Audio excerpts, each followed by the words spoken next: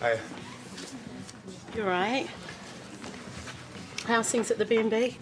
OK, although I have to stare at Pollard's face every morning over breakfast.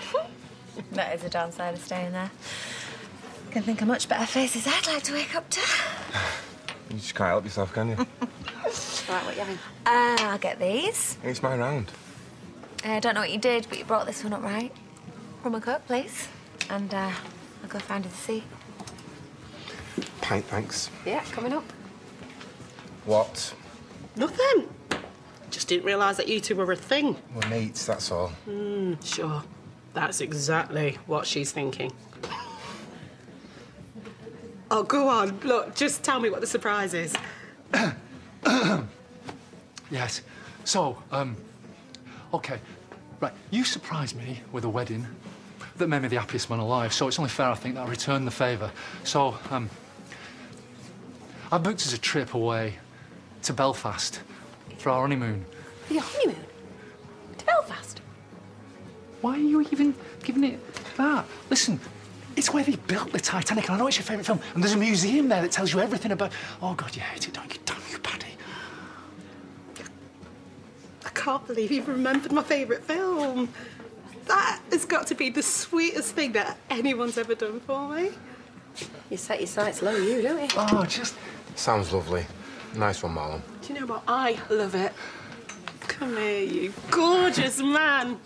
You remember when Danny Sykes gave me a hard time at college? You played a blinder with his fishy bag. Yeah, it never did work out well. It smelled kiffin. For 2 weeks. I've got to applaud your commitment to the cause. Man, you used to have such a laugh. You used to. Still here, aren't they? It's been ages. You're always the funniest, having proper stitches. Yeah. And you always flatten my ego. Oi, hope you're not leading this young girl astray. Customers. You know, you should come round for tea and we'll have a little chat and stuff. 5, 4, 3. OK, fine.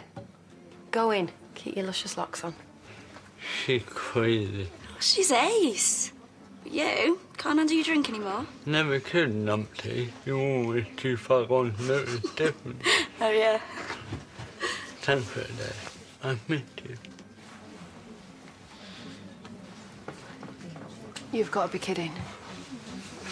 Don't wait. He's actually done nothing wrong. Oh, this is between them. Look, it's not what it looks like. We're old friends. She's just got the wrong end of the stick. And there I was thinking I'd made a mistake.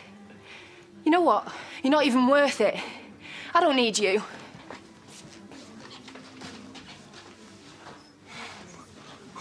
What did you do that for? I thought you said you'd miss me. I'm sorry. Yeah, I missed you as a mate, that's all. Great. I'm well and truly gone and blown it now.